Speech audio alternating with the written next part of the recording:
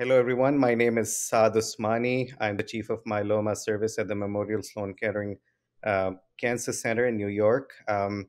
And it's a pleasure to bring to you a very interesting discussion in this Impact Echo project focused on disparities in myeloma care. It's around patient advocacy, and I'm joined by my wonderful colleague and friend, Yelak Biru, who is currently the Chief Executive Officer of the International Myeloma Foundation and a patient himself. So, he's been a wonderful patient advocate over the years and supporting the myeloma research community, supporting other patients in advocating for better care for myeloma patients, creating awareness about the disease. And it's my privilege and honor to have him here to discuss this particular topic. So welcome, Yelak. I would love to hear a bit more about your initial journey as a myeloma patient and pearls of wisdom that you can share with us. Absolutely, Dr. Usmani. Thank you for having me, and thank you for putting this wonderful program together. As you mentioned, I am a myeloma patient, but originally, when I was diagnosed, I did not fit the mold of a typical myeloma patient. I was diagnosed at the age of 25 years old. It was actually a few months before my 26th birthday, around Christmas time frame, when I was told I had stage 3 at that time, stage 3 myeloma, and I only have 2 or 3 years to live. Fortunately for me, that was about 26 years ago, and I hope I have many more years to come. And throughout the year, I have been on many treatments. But as you know, in 1995, early 96, the only available treatment was high dose chemotherapy, followed by high dose chemotherapy and a transplant. So I went through those first high dose chemotherapies, which you guys either don't give now or the younger physicians don't know what they are because they haven't used them. And I went into a 5-year treatment-free interval for until about 2000, 2001, and then the novel therapies start becoming available.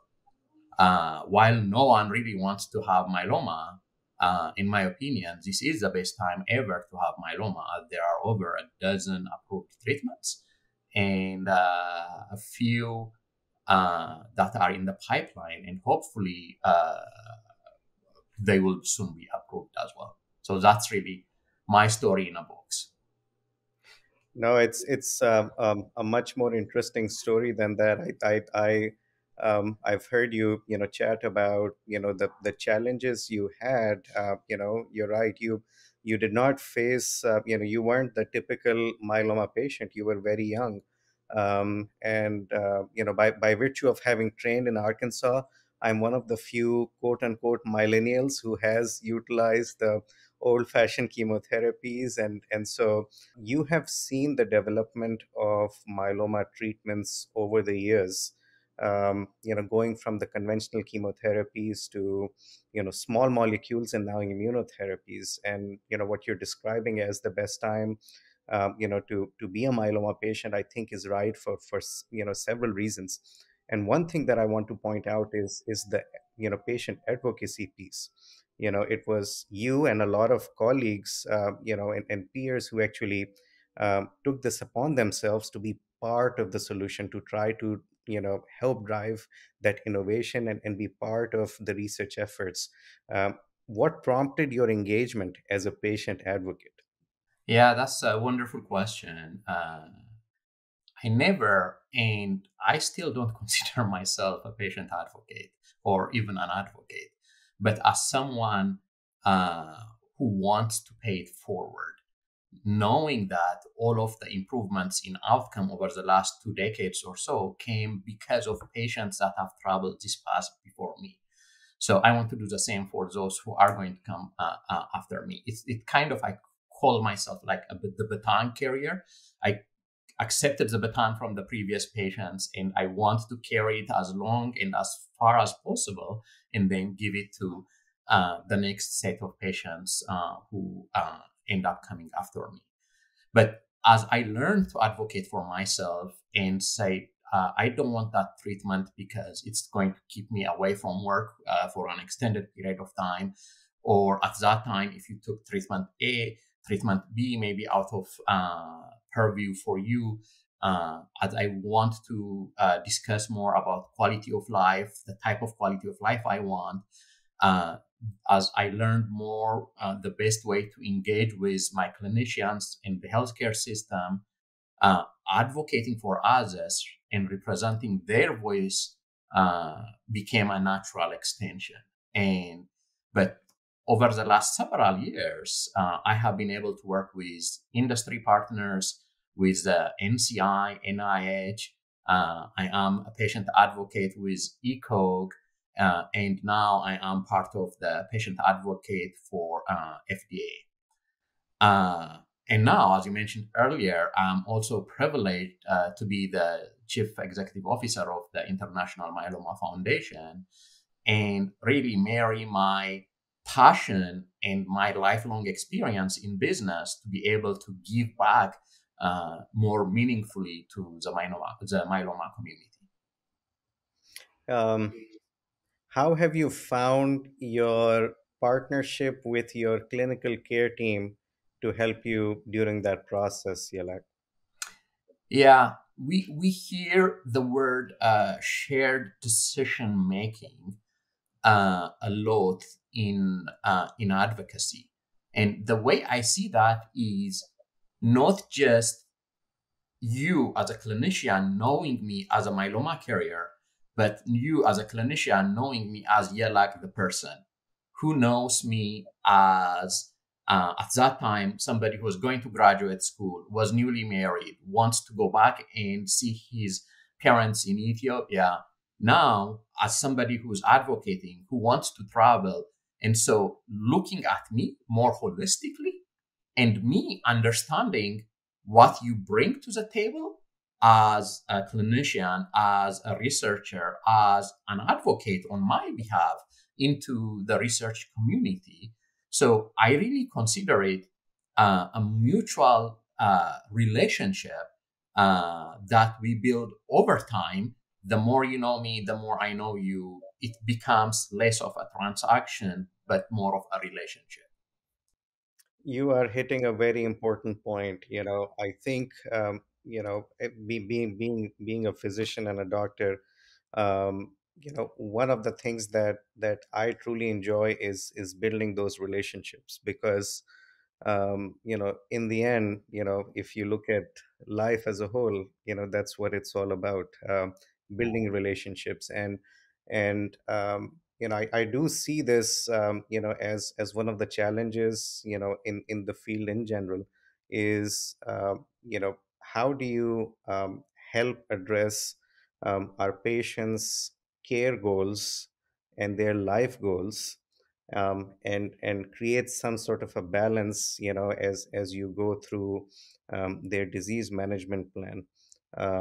And I think, it's a very important lesson that you learn, as a doctor, especially in the field of oncology, because this is a long-term relationship. It's a marathon. And at one point, I'm very hopeful that we will cure this disease.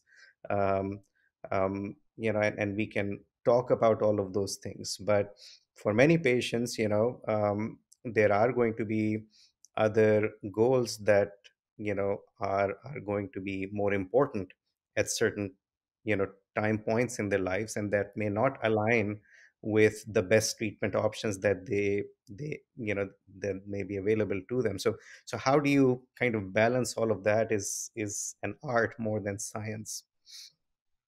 And it also evolves over time, right, Dr. Osmani?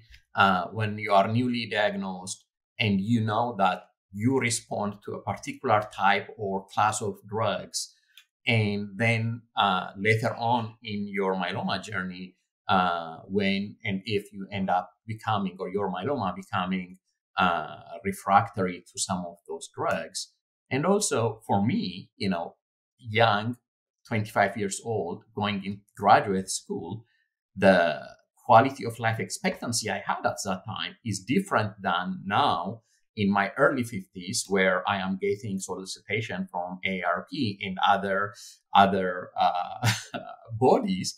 So the evolution in that long-term relationship, as you mentioned, I think is really important in increasing patient satisfaction, but also I think improving outcome. Yeah. So with that in mind, um, if patients want to, champion themselves or be advocates, what do you think would be the best practices, that you've observed, that you have adopted, you've seen other patients adopt? Yeah, that's a wonderful question.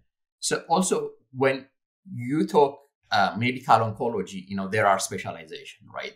In patient advocacy, there are also, in my opinion, specialization. You can specialize in the education area, you can specialize in research area, you can specialize advocating for policy, or you can become a general advocate, right? Similar to a general hematologist versus a myeloma doctor. Uh, my work as a patient and research advocate is to shine the light on clinical trials from the patient perspective, right?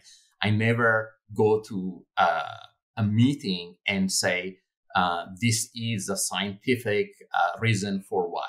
I want to understand that, but I want to bring the patient perspective in terms of uh, quality of life, patient reported outcome, and other ways of being able to measure not just efficacy, but also the ancillary, or if you want to call it secondary outcomes as you design clinical trials.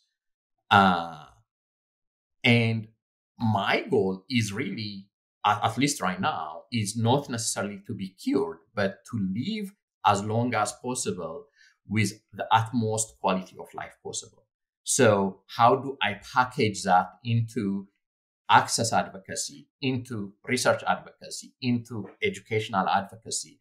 I think is really important. And uh, you can be a reluctant advocate like I was, but as you learn more, the fact that you show up and you are among others who kind of look up to you because you have lived as long as you have with myeloma is energizing and invigorating. So start small, decide your level of comfort, but as uh, one of the things for me, I think if I can bring it up, is there's also survivor's guilt, right? There have been dozens and dozens of patients I have known over the years that are no longer here. And patients like me say, okay, why are they not here and I am here? And it is a want, a need, a privilege to be able to pay it back. And so really, that's how I package the advocacy work that I do. A very comprehensive answer, Yelak, and I think you bring in the uh, the the more humanistic and emotional aspect of this as well, and why advocacy becomes important, because you also feel a part of a broader community, where all of us have specific roles, and we're working in unison towards that goal. So speaks so well about what we're trying to do here as part of this Impact Echo project, is highlighting the disparities in care given to patients from African American descent, and trying to elevate the level of care for those patients, increase literacy about the importance of clinical trials, and also get a them involved in that process. I think there's always this historic reluctance, rightly so, because of all the stigmata associated with the research. So, it's, with all of those things, what would your advice be for physicians in the community, who are taking care of myeloma patients from all walks of life, from different races, ethnicities, how to best engage them, as advocates for themselves, as advocates for others? Yeah, that's a wonderful question, Dr. Usmani. Uh, I recently heard of a facility where once they tell a patient he or she has myeloma, they offer them the opportunity to meet with other myeloma patients who are trying to help with a newly diagnosed. That this clinic, in my opinion, has made patient advocates part of their team. Can you imagine then, as a result of that, the trust this newly diagnosed person has in her doctor, in that treatment facility, and their ability to be able to be uh, cared for by that facility, but also the relationship that they will be able to build as a result. So, as we mentioned earlier, in my opinion, engaged patients have better treatment outcomes and are better partners in their care. So, engaging with an advocate, helping educate a patient, or mentoring an advocate pays back multiple folds.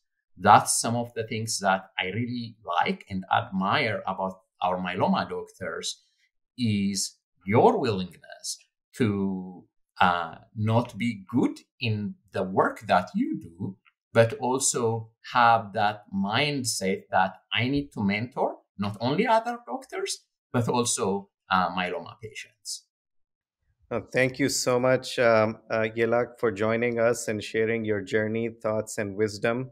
And I hope all the pearls that you've shared with us will be beneficial to our guests and listeners. And together we can improve the outcomes of all patients with myeloma, regardless of where they're coming from, regardless of their race and ethnicity. Um, Thank you for your participation, and thanks to our guests and listeners for joining in.